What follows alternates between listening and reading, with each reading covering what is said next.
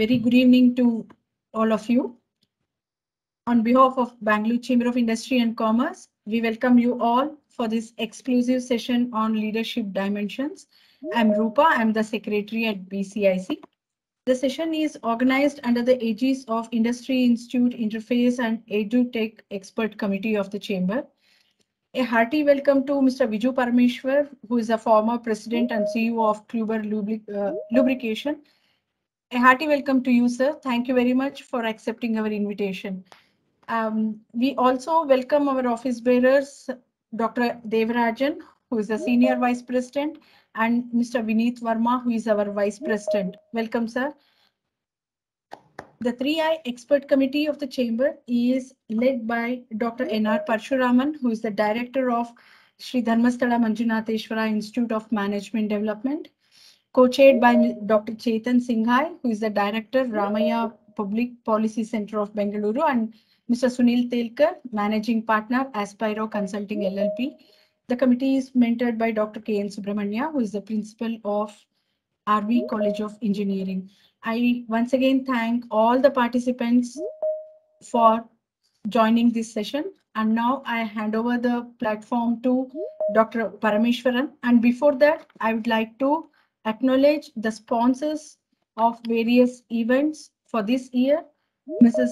Bueller, Fundermax, MTR, IAMPL, Sona Group, SDMIMD, who is the knowledge partner, TVS, Vishwas Group of Companies, and Wipro.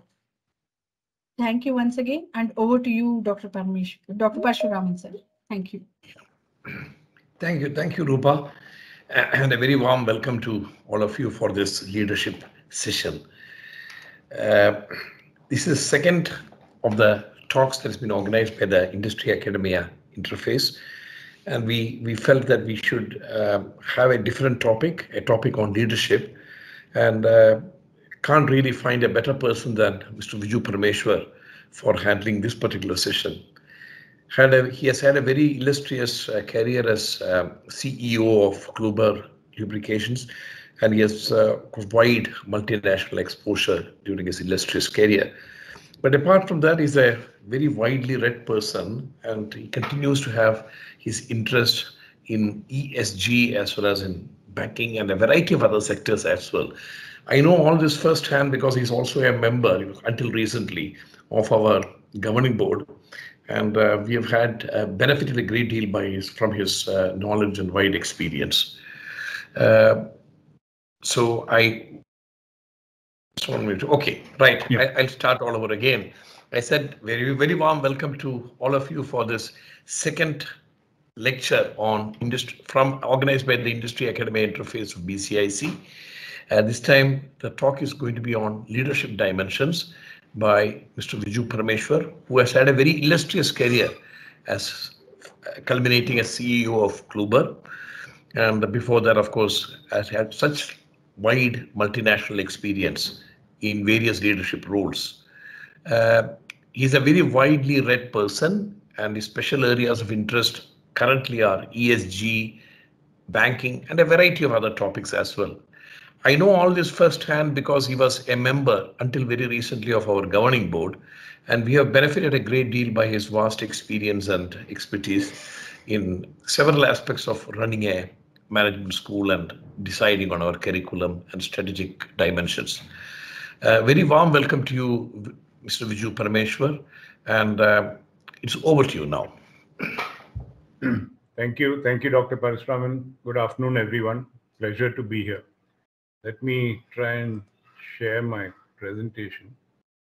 Just tell me if it works.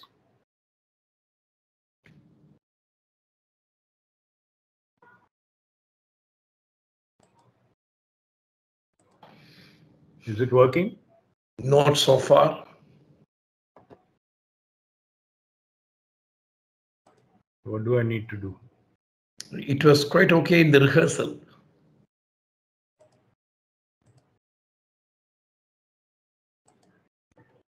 No? Not yet.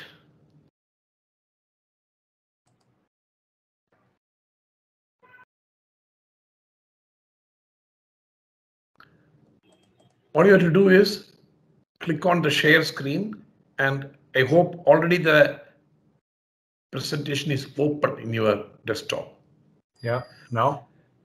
Get a blank screen right now. We still have not got this. We have just. No, it's come now. It's come now. It's visible. Okay. It's working. Right. It's working. Yeah. Okay. Right.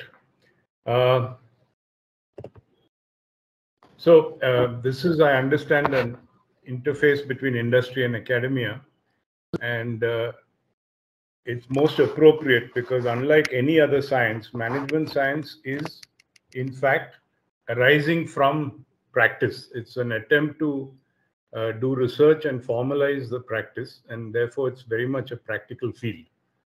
However, unlike some parts of management science, leadership has very little formal theory. And therefore, most books on leadership you will see are what I call hero studies, lives or biographies of heroic figures who are supposed to have been great leaders, with an attempt to sort of list down what they did and try to learn. But since there's therefore very little that's accepted as formal theory, I will simply talk about what I learned during 40 plus years of managing in my corporate life. And I'm not going to try and be comprehensive. These are just a few random thoughts that occur to me, which I think are worth mentioning. First, let me start before getting into more, the theory or esoteric concepts with three quick tips for everyone. The first is, how do you get promoted when you're in a job? Now, most of the time when you start a new role, there's a period when we are struggling to manage. Okay, we're not able to fully get on top of the job. And then gradually one gets familiar and is able to completely do the job in a full, proper way. Depending on the level, it may take a year and a half to get to this second phase. And then another year or two, you're fully on top of your job. Now, then you reach a phase where you're able to manage your job with relatively little effort and possibly with time to spare. When you reach that stage, the ideal situation is that you start doing some or more of your boss's tasks. As you do more and more of them, it becomes apparent to everyone that in fact you're ready to do your boss's job, and you more or less automatically get promoted. This is a thing that I have seen happening repeatedly when people who take the trouble to sort of gradually increase their own responsibilities by doing their boss's jobs, then they get promoted. It's not a formal way. You don't ask for it. You just start gradually doing things, and normally bosses are happy to let you do them. So this is one tip. The second, I found recently in the last few years, there is,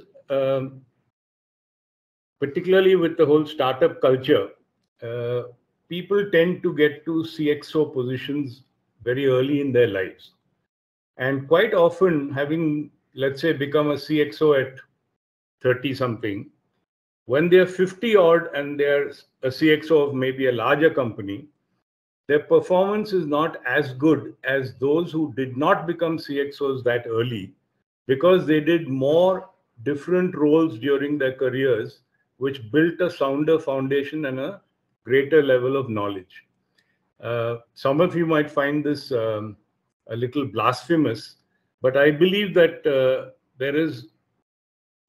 sometimes there's a point when you become a CXO too early in life, and that may be a mixed blessing. Let me give you an example. Suppose you're a finance professional, and let's say you've done one job in a branch, sales branch. So you get familiar with the accounting of sales, of value-added tax, of things of that type, maybe of transportation, logistics, and the whole collection mechanisms and things like that. And then after a few years there, suppose you move to the head office of your company. And very soon, suppose you become the CFO. Now, your knowledge about factory accounting, your knowledge about, let's say, treasury, raising funds, are all likely to be weak. And therefore, and once you become a CXO, it's very difficult to learn some of these things because there are other people actually doing the job. And over a period of 5-10 years on the job as a CXO, you tend to then be found wanting in some of these aspects in your knowledge. So I believe that there's a right time to get to that point. That you should spend more number of years learning aspects of your job or of your function that you haven't yet learned. So you should plan your career moves based on the areas that you feel need, where you have gaps in your learning, and a role that will fill those gaps will help you ultimately to be a much better all-round head of that function. So that's my second tip. Third is the whole issue of, are you doing the right things? How are you prioritizing your time? So broadly, if you look at any role, there are 3 kinds of things that we need to do in a job. The first is things that are involving ourself, that is tasks that we have to do by ourselves. The second is tasks we have to do to manage others. That may be, delegating tasks, maybe monitoring the performance of subordinates, it may be planning things, it may be a whole lot of things of that type. And the third is what you call leading, as different from managing.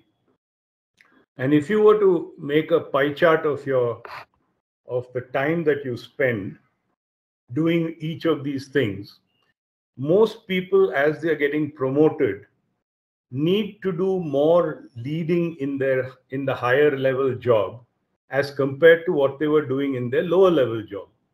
So let's say if you're a salesperson, a frontline salesperson, for argument's sake, or a frontline manufacturing person, then you're likely to be doing a whole lot of self tasks, things that you do on your own. Now, as you get promoted to first level supervision, you now have to do a lot of things that are managing others. But the tendency is to keep doing the things you were doing before that got you the promotion. And as you go up the ranks, you need to do more and more of leading and less of the other parts. If you are not able to think about this correctly and prioritize and allocate your time in an appropriate way to each of the 3 areas, you may not be very successful. So one of the things that I have found useful is to actually note down every few months, maybe, what percentage of your time you think you're spending on each of these 3 areas. And to start with, put down what you think is an appropriate, ideal proportion of time to be spent on each of these 3, and see how close you're coming to that. If you do this, the chances are that you will better manage your job, and that you'll be doing the right things rather than doing the wrong things in a good, efficient way. Okay, coming to what I think leadership issues are. First of all, leadership, as you all know, is something to do with people. We are leading people. So it's a highly people-focused set of things. It's not so much task or goal-oriented, what you might call more soft things, less hard things, more software than hardware. And by definition, to be a leader, you need a follower. Followers need leaders. Equally, leaders need followers. So there has to be something that makes people follow the leader. And unlike a managerial role, let's say somebody is appointed as manager of so-and-so department, leaders are typically not appointed. Leaders emerge from in any organization at different levels, not necessarily linked to their position or hierarchy. So quite often you can have somebody much lower down the hierarchy, who tends to automatically do leadership things. When you map where people are speaking to whom in an organization, how often, and what kind of issues they take to whom in an organization, you will find that it is not necessarily following the hierarchy. So there are some people who everybody seems to go to automatically for advice, for for whatever, just for consultation, for mentoring, and those people are in a sense the leaders, and they may or may not be in a hierarchical leadership position. So it's important to recognize that every person at every point, at every level in an organization, has some leadership in them and can take on leadership roles. And this, of course, while we are talking in this context primarily on corporate organizations, it applies equally to any kind of organization. All the famous leaders in the world are, came out of politics, out of armed forces and people and places like that. So it could be anywhere.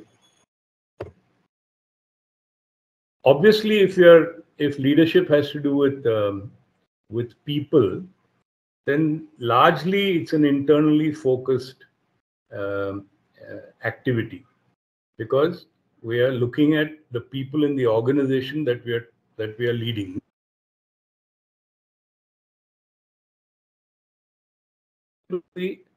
Is how to ensure that all the people in an organization are working to their full potential.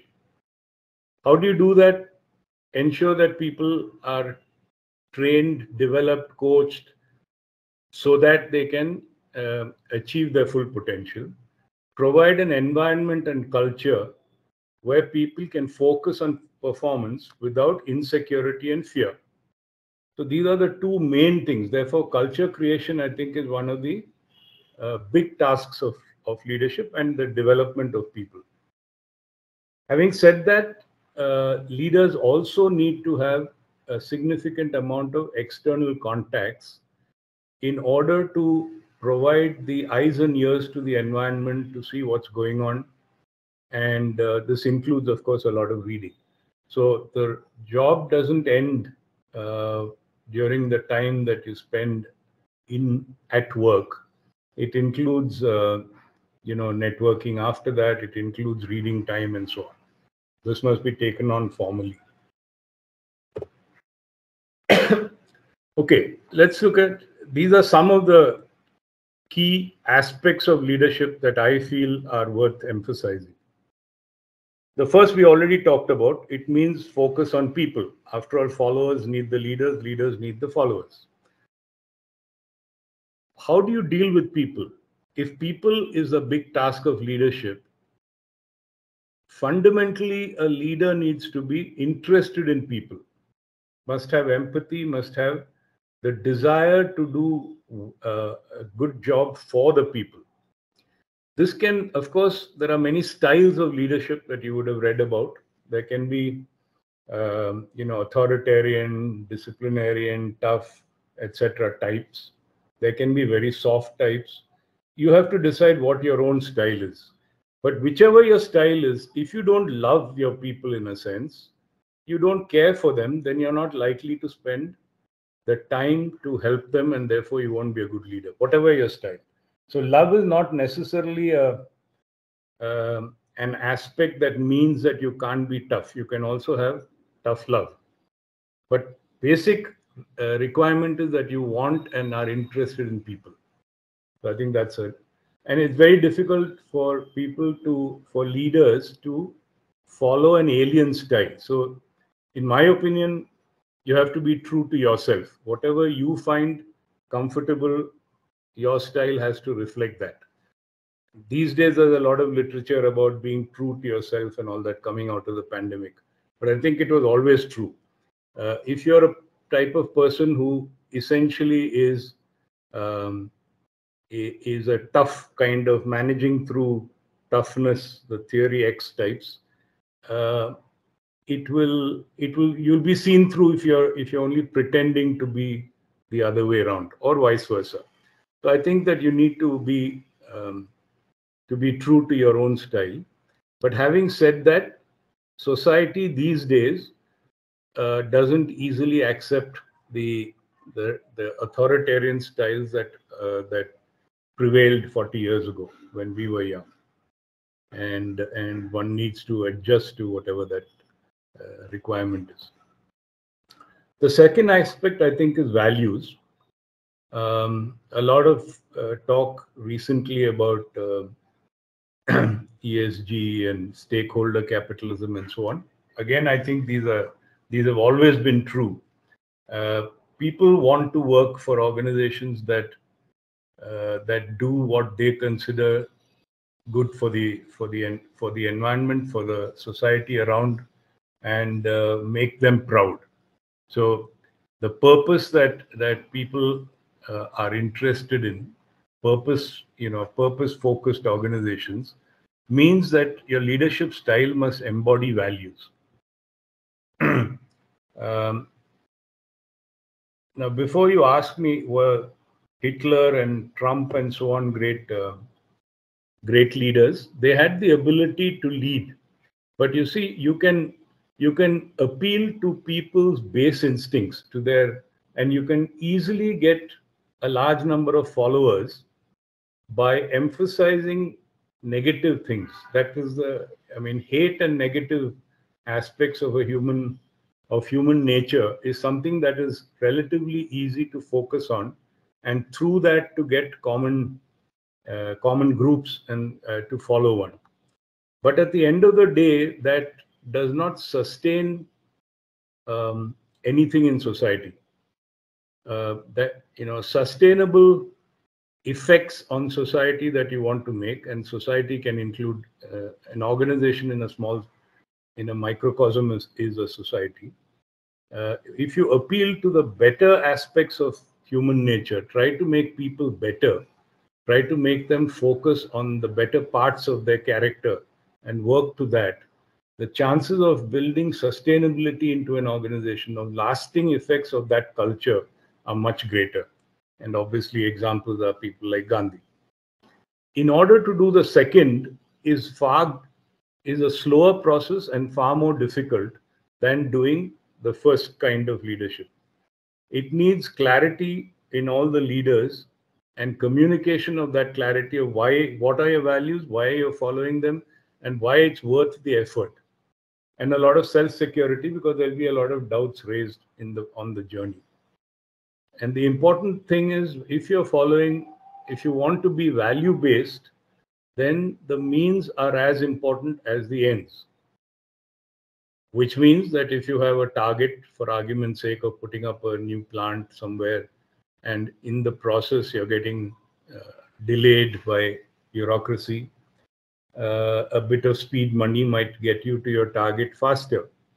But since the means are equally important, you're trying to build a culture, any even small violation of that value will be seen by everybody and will gradually corrode and destroy the culture that one is trying to build. So it's very important that we are consistent in small and big things in following one's values.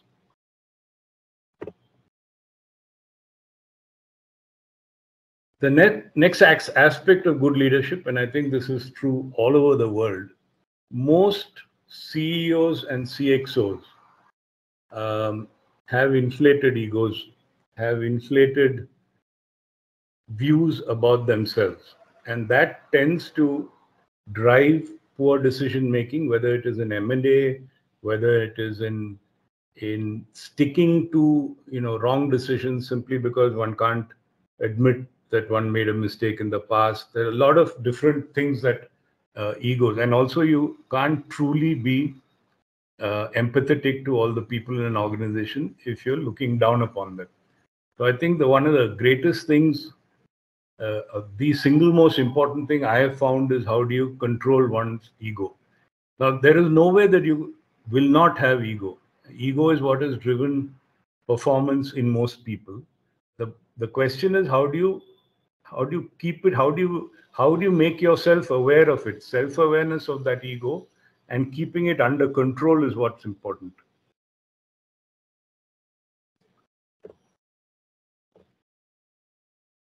So one way to think about this, I don't particularly like this word servant in the servant leadership, but you must have heard of this concept. One way to manage egos in senior people is to think about who actually is at the coalface doing all the operations. Who's actually selling the product? Who's manufacturing the product? Who is doing the accounting of all that? So there's a bunch of people who every day make every activity in an organization tick. Even for a minute, if those people were not doing their job, the organization won't function. On the other hand, the senior management, if they were not there for a week or 2 weeks, nothing will change. The organization will continue to run. So in a sense, they are creating and enabling the doers to do their work better. And if you think of it that way, then you will think of yourself as support and enabling rather than the person who's driving everything. And I think that is a way to control one's ego. In a war, the general is rarely right out in front. There are people out there who are actually doing the fighting and dying, and the generals are planning strategy from a relatively safe position at the back. So this is the way you can, if you recognize that, you can, I think, see yourself and your role as a senior person in a more balanced way. The next aspect of things is, as I already mentioned earlier, an environment where people can perform requires people to be secure. How do you ensure that there's no fear and there is a high level of security? There's a famous author called Simon Sinek who writes a lot on this topic of providing security.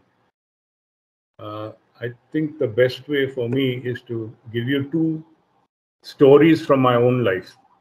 In the first case, I was new in a company. I had the opportunity to buy a large amount of raw material, which appeared to be of good quality and very cheap, but the quantity I had to buy was huge. I could not contact anyone. We are talking about 40 years ago when long distance calls were very difficult to make and so on. So I just took the decision and I bought a large amount of money of this raw material. Soon I got a letter pulling me up saying that this is, outside the policy of the company, blah, blah, blah. I didn't have the authority and all that. Before I could decide what to answer, I was obviously under tension whether this is going to, put me into trouble. Am I going to lose my job? I'm new in the company, blah, blah, blah. A letter came from our common boss, the head of the business, that although it may be a violation of the rules, it was a very good buy and such entrepreneurial initiatives should be encouraged and so on, essentially providing me great relief on that occasion, but also providing me the security to feel that I could take decisions and move forward without worrying too much about bureaucracy. I think that's an ideal. It's an example of how you can change a person's attitude towards work and make them a high performer, as compared to if this had not been the response, and then I would have always been scared about taking decisions in future. Another story, a few years later, I was in charge of a business selling products worldwide, and I had just taken over when we got multiple complaints from customers around the world with formal claims for millions of dollars. It means that we have to pay millions of dollars. I confided with one or two colleagues and said, this is the situation. What do you think I should do? And all of them said, if you tell your boss, you'll get sacked. So that was the prevailing culture, obviously, at the time. So I sort of sat on it for a couple of days, didn't know what to do, and I was losing sleep. I didn't know. I was very uncomfortable with the whole situation. At that point, the boss got transferred and a new boss came in, who I felt a little more comfortable with. So I went and told them this is the situation, all these claims have come in.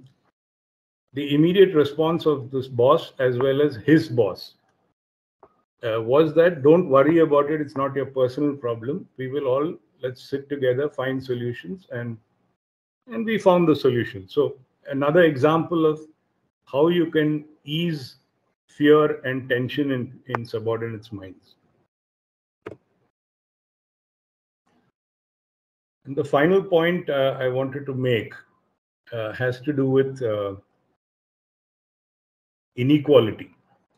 Now, as you know, worldwide inequality in many countries has been increasing. It's happening in India. If you look at the bottom table, and I've purposely not put latest figures because of disputes about statistics across the country. But if you were to refer to latest figures, you will find that India has moved to around 0.4, 0.41 in the last couple of years. So our inequality is increasing, and that's true all over the world. And there is a strong view by experts across the world that the rise of right-wing populist nationalists is partially, at least, the result of this inequality increase, and that it's one of the threats to democracy.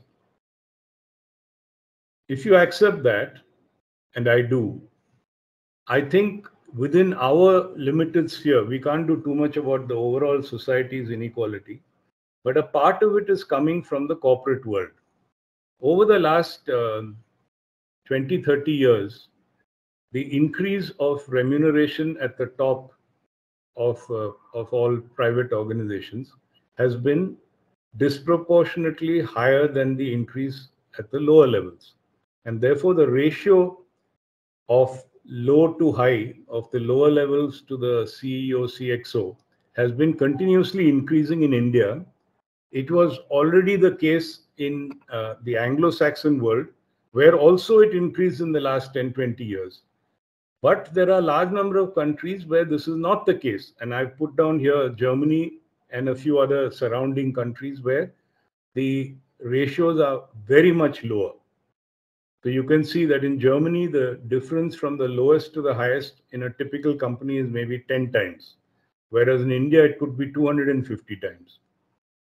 And this is, not only does it contribute to this whole inequality, it mitigates, it makes it very difficult to create a culture in an organization where everybody is pulling together, because lower level people are likely to look at this difference and say, what's going on? What's more, when there's a downturn, and recently you may have read of many companies who are laying off workers. Think about a situation where you lay off when you're laying off, typically they're lower level people.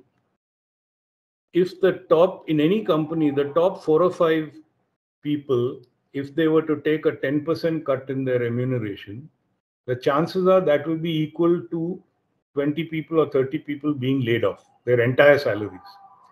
And if you were to take that route rather than laying off people, it will generate a huge amount of goodwill, and it will be good for business in the long run, because after the downturn is over, you want to again recruit, and you find it very difficult to get trained people, having laid off your trained people to start with.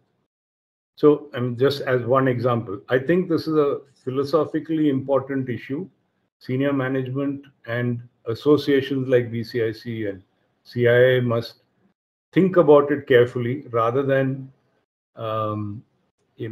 currently the hype that is made about people's high salaries coming out of IIMs, IITs. The whole thing about hyping up salaries, talking about how many billionaires we are producing and so on, are all things that are likely to cause discomfort to the lower levels of society. And I think we need to take a serious note about this. So about 25, 30 years ago, I evolved from all these my thinking, 4 statements that I thought encapsulate all the good stuff that we should be doing. And I tried in any organization that I was to say these, if we can achieve these 4 things, then we'll be, we'll be an ideal place. The first is we need to be a high performing organization or team. That's kind of obvious, right? We need performance. How are we going to get there? The second thing is where the mind is without fear. We need to have a culture where there's no fear, where everyone behaves like the owner. And this is an important thing. You're unlikely to have bureaucracy and incorrect thinking if everyone thinks they're the owner. So what does it mean? It means if you're leaving the room, you put off the light. You don't say, oh, this is company's money, why should I bother? Anytime in any organization, if you hear people saying, why are you concerned about the cost? It's after all paid by the company.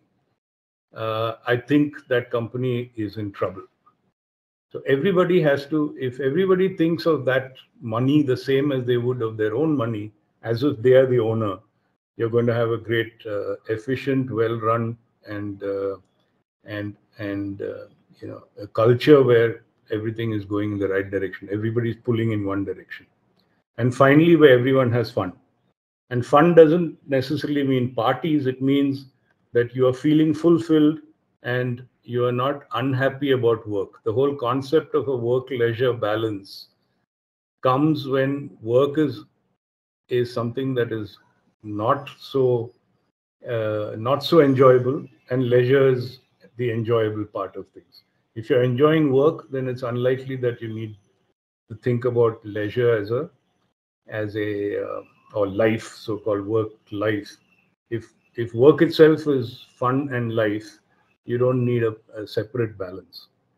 So that's my summary and a brief set of lessons from my life.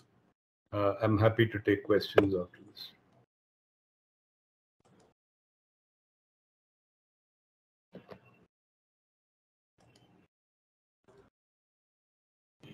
Okay. Dr. Parashuram? Yeah, 1 minute. We just await anything on the chat box or something. Let me just see.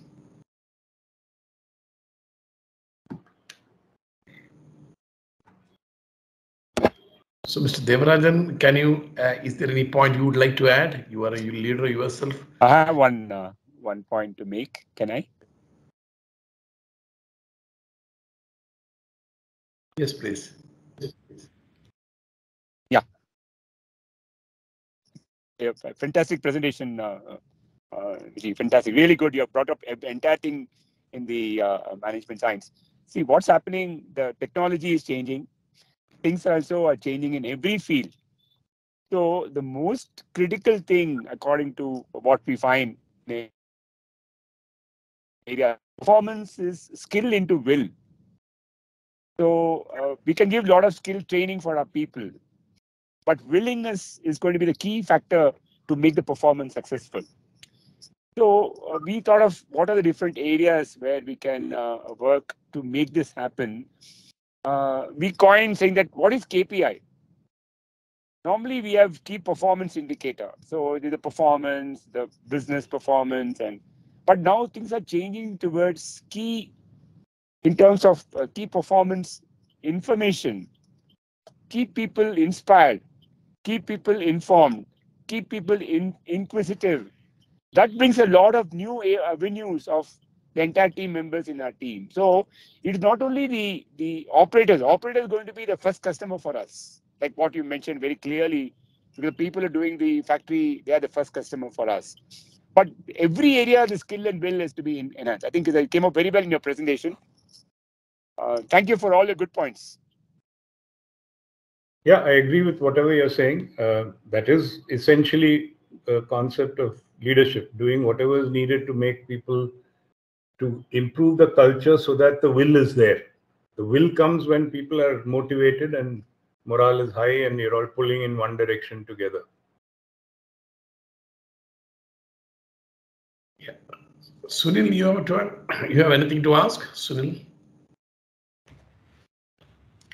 So I have one question, probably a little off the topic. Now, like you mentioned that when you actually grow higher in the hierarchy, you tend to become more move from the doers category to the enablers category.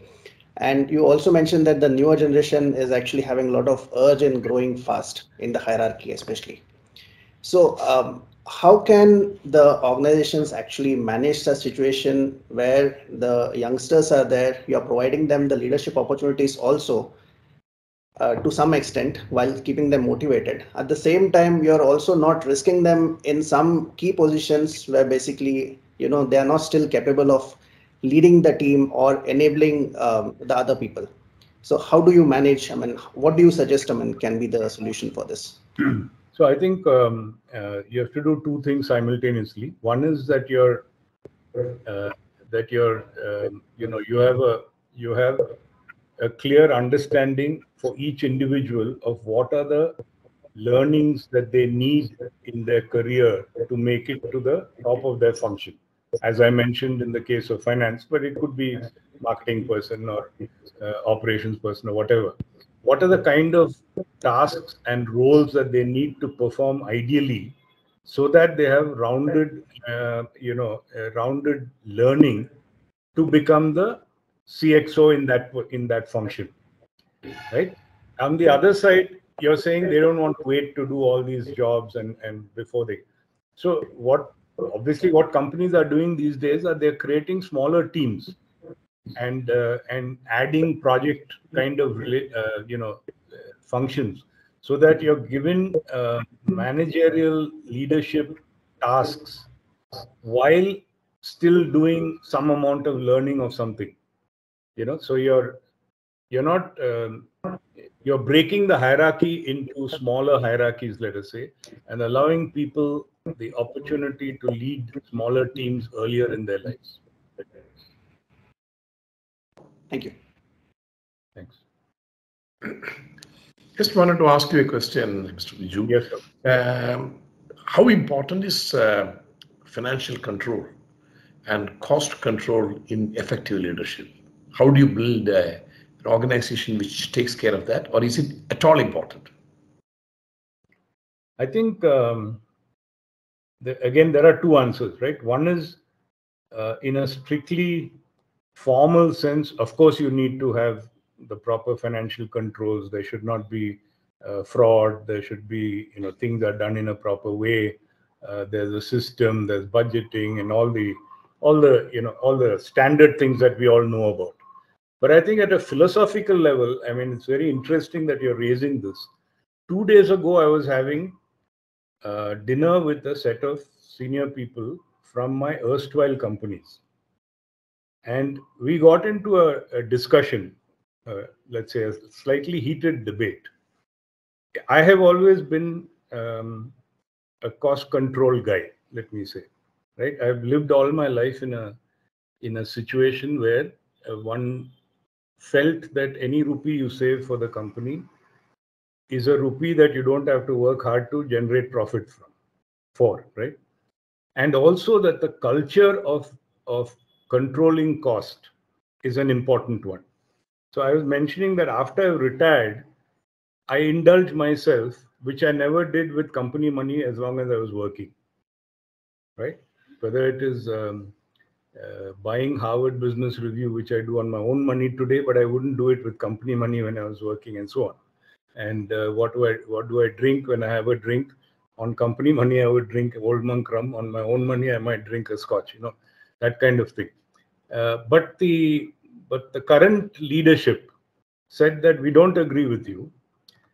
Today's youngsters are motivated to look at their seniors spending money, living in fancy hotels, whatever it is, spending money in a relatively lavish way, and that is what is motivating them to want to rise. So we must spend as seniors.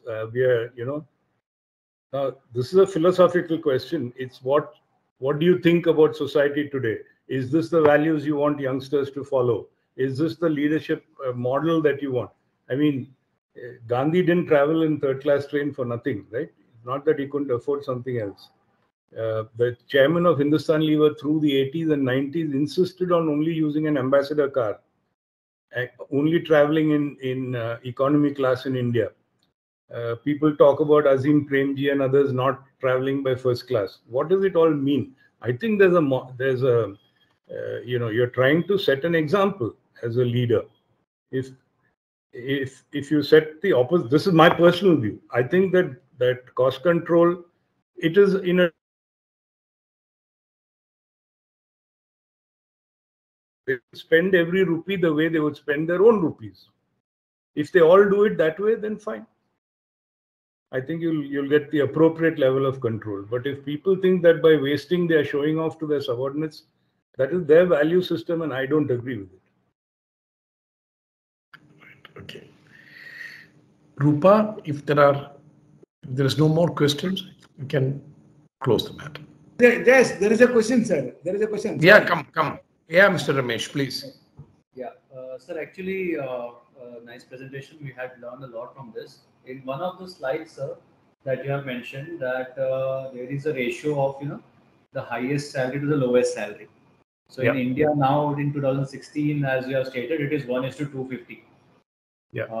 So I would just like to ask, sir, because this is an increasing gap in the industrial sector now. So how the employees which are, not feeling that they are paid well should be motivated for work, because most of the times this gap is increasing, and plus in manufacturing sector, it will be more, as we can see, it's an evident figure. For the IT industry, the honest truth is that you'll have a hard time with the unions in the negotiation. Yeah, sir. You have to. You cannot hoodwink anybody. People will come to know. These are all things that are announced in listed companies and so on, right? Everybody knows the salaries. So we have to. I think senior people have to rein in their expectation and really think whether you're adding enough value. Suppose you're recruiting a junior person at, for argument's sake, 2 lakhs a year. Okay, a worker. Surely you would expect that the value addition that one extra person will provide should be 8 lakhs or 10 lakhs to justify that one additional person's cost, right? If that is the case, if a CEO is paid 3-4 crores or whatever, even a small and medium company today, 3-4 crores, is there value addition from that person of 10, 15, 20 crores a year? This is something, there's a long history to it, but essentially CEO remuneration has gone out of control in America, mainly because of the whole structure where the boards are appointed by the CEO and boards are kind of in the pocket of the CEO. Then the remuneration committee you appoint essentially scratches the CEO's back, and you appoint, Aon Hewitt or Towers Watson or any of these companies, and they will say that 10 other companies are paying 4 crores, so you must pay 4.5, 5 crores to attract the best person. Then they will go to the other company when they're consulting for them and say, these fellows are paying 5 crores, you need to pay 6 crores to attract the best person. And there is an automatic inflation happening between companies because the same consultants are going around giving them the same advice. So I think there is a fundamental issue that boards and governance systems, and in this case, I think associations like BCIC, etc., should debate this. Obviously, no individual CEO wants to cut his own remuneration, but somehow the body of industrial senior people needs to take cognizance of a problem in society, otherwise it will blow up, and see how we can control it. There's no easy answer. I don't know the answer. But this much we can do. If there's a downturn, think about cutting your own salary before sacking or laying off some people. Yeah. Thank you, sir. Okay. Thank you. There are a couple of questions on the chat box. Both actually relate to the pandemic and whether any styles of leadership have changed post-pandemic, or is it required to be changed post-pandemic? See, my personal view is that fundamentals of leadership have been the same 500 years ago. Whether it was Joan of Arc, whether it is Gandhi, whether it is, it's the same, right?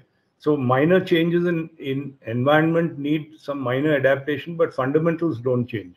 Certainly, one of the big things is that you have less face-to-face contact when you have work from home or in a hybrid way. But then, even before, you are not managing only people sitting in your office. If you are running a global organization, you've got people all over the world, you are managing them without the benefits of Zoom, etc. So, in that sense, nothing changed. In fact, Zoom and things are only helping you. At least now you have face-to-face contact. Earlier, you had to do only, on either by travel or through telephone conversations and so on. So, in that sense, I don't think it's fundamentally different. We used to consider in career development that one stage is when you first give person supervisory responsibility for people sitting in the same office. And then the next step is when you give them responsibility for people sitting far away. And that difference is quite a big difference in terms of a development. So learning to manage people away from you is a different skill from learning to manage people sitting around you. And even 30 years ago or 40 years ago, we thought of that as the next step in the development of people. So it was always something that we needed to do. As you go up the hierarchy, you need to manage people that you're not in contact with. And now you have to do a lot more of it because of hybrid work. Other than that, I personally don't think, okay, there was a lot more of resignations for a while. But that's, things go up and down, the demand supply changes. If you're running a good organization with a good culture, nobody leaves. If you're not, everybody will leave regardless of whether it was pandemic or not. Right. Absolutely. Over to you, Rupa. Thank you very much, sir. Thank you very much once again for such a motivational address, sir. It's actually a part of our life, what we heard from you. And the suggestions also we'd like to incorporate in our life. Thank you once again. And we would like to have you address in our future endeavors sessions also, sir. Thank you very much, sir. Sir, Mr. Vineet Verma, sir, would you like to add something, sir?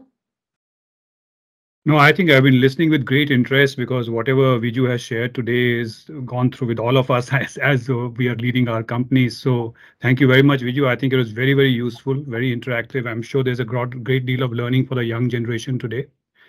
So that's about it. And I would look forward to meeting you personally someday soon. Thank you. Thank you all. Yeah, wonderful. Thank you. We should all Thank do you this very in much, sir. the future. Thank you very much. Thank you. Thank you.